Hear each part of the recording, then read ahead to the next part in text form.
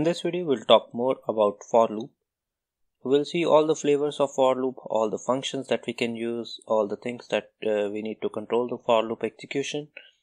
So basically we have one-dimensional things, we have two-dimensional things, but in this video specifically we'll see some examples in one dimension, and in the next tutorial we'll talk about two-dimension things where we will cover nesting of loops also.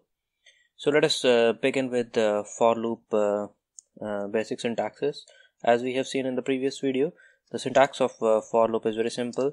You need to have a counter. If you know the count of times for which you want to execute something, you can put the starting counter here and the ending counter here, and then if you say next, that will end up the loop, and anything you write in between this for and next will get repeated n number of times, which you control by this counter.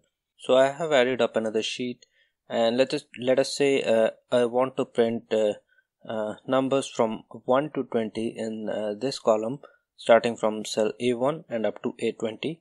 So how can I achieve this is very simple. I know that I want to iterate this loop for 20 cells, and therefore I know the counter. Basically what I is controlling the row number, because I want to first write it for row 1, then for row 2, and so on and so forth. I'll write it for row 20. Column always remains same because I'm writing here in these cells, it is always 1, right? And the value would be again dynamic because I need to print the value 1, 2, 3, 4. It is changing, right? So I'll put a cell reference here. Since row number is changing with the counter variable, so I'll say that row number is variable I, and column number remains same, which is 1 always, and its value is, again, if I need to put a static value, let's say my name or something else, then you can use it like this, and it will keep on. Let's say for the time being I put my name here, and let's see what happens. So it put this text one by one in all the cells, and if I show you the execution, so let us delete it. If I show you the execution, see how it works. Initially the value of I is 1, you can see here on the mouse over, and then it prints in cell 1, 1, its value is assigned as Kamal. Then it comes back with the incremented value of I, then it writes in cell 2, 1, and then 3, 1, 4, 1, 5, 1, keeps on writing till 20, 1, and once it finishes with the 20th record, it will move out of the loop. Now this was for same content which I wanted to print all the times, but now I want to change the value dynamically relative to the value of the counter. Let's say I want to print the counter itself. So now when I run, for the first row the value of I is 1, therefore it prints 1. For second row it prints 2, 3, 4, 5, and so on and so forth. Similarly, if I want to do this thing for 100, I just need to replace the end counter and it will do for all the 100 rows. So that is very simple, and that's how loop statements makes our life easy. Now since I'm going every time and clearing these cells, again this is a hectic job, so better we use the function for clearing all the cells.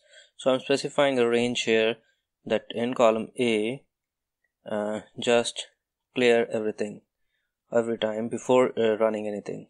So when I run this, it, let's say for 100, next time when I do it for 10, it first clears all the cells and then do it for 10. So you see it first cleared and then rewritten all the values. So that is for one such example of for loop. Now let's say I want to I do not want to print the numbers, but I want to print A, B, C, D, E, F, G, H, and I, and let's say J also. First 10 characters or alphabets of English. So now I know that I have a function. If you remember, in the string functions we had one function which was returning the character value corresponding to a sky code. So you know that for the ASCII value of A is, if we check here, the ASCII value of A is 65. So we'll use this value to print the character. So character corresponding to the ASCII value 65. Now when I do 65, it will always write 65. Let's say I put here column 2. So, and I want to clear, let's say, column B also this time. So it clears, but it always prints character 65. That I do not want to do. I want that for the first cell it should print character of 65 ASCII value, then 66, then 67. So I need to make this thing dynamic. So if I make it 64 plus I, so initially the value of I is 1, so that makes it 65, that's why it will print A. Next time it will be 2, and then 64 plus 2 will be 66. So on and so forth, the value of this 64 plus I will increment by 1 and will get a new character every time for all the execution loop. So we get A to J here. Let's say we want to print all the 26 characters, so just make it running for all the 26 characters. So you get all the 26 alphabets.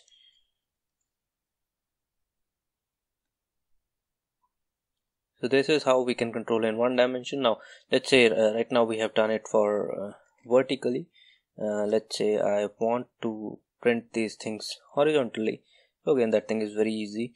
I want to write 26 alphabets, but this time I want my row number to remain static. Let's say I want to write on 4th row, so I will make this row 4th, but the column number is changing, let's say with the reference of I.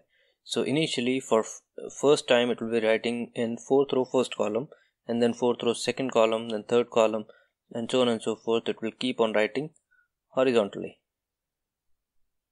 So this is how we write vertically or horizontally in one dimension. Another important aspect of for loop is, let's say I again come back to the same thing. For the first column, let's say I want to print the value of I. Okay. Let's say in the second column. Right. So, and I had to print, let's say 10.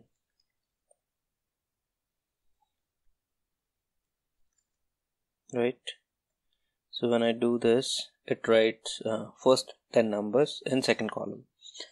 Right. Now I want, since you have seen that when it executes first time, it auto increments the counter. There is one keyword by which you can control the counter, which is step.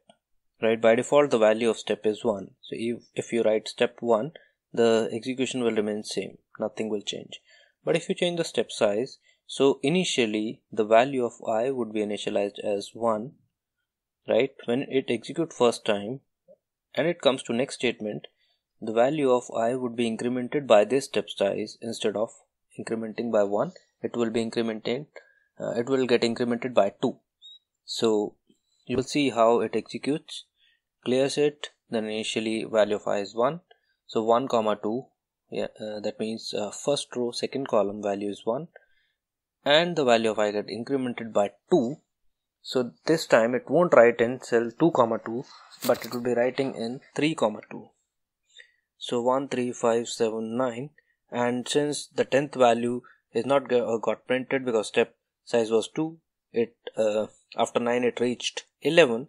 And once it is 11, that means it is out of the bounds of for loop. It will move out of the loop. That is one thing. One more thing is exit loop. Let's say I want to exit out of the loop at any point of time. So what I can do is exit for. So if I write this statement, right, let's say it printed first value, wherever it finds exit for, it won't care about the upper and lower bounds of the loop. It will simply move out of the loop.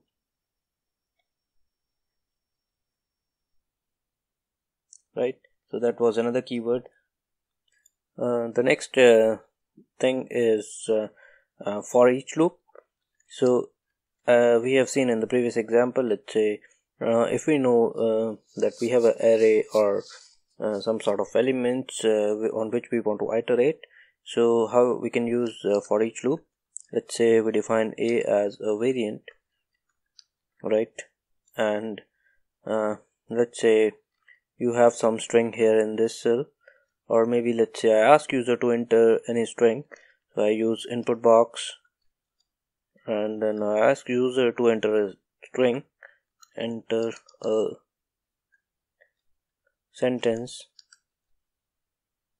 right, and I save it in a variable a, right, let's say a, and I declare b as variant, right, and here I define that b is nothing but split down a on the basis of a space, right. So b would be an array, right. Now I want to iterate for all the words of the string which user enters.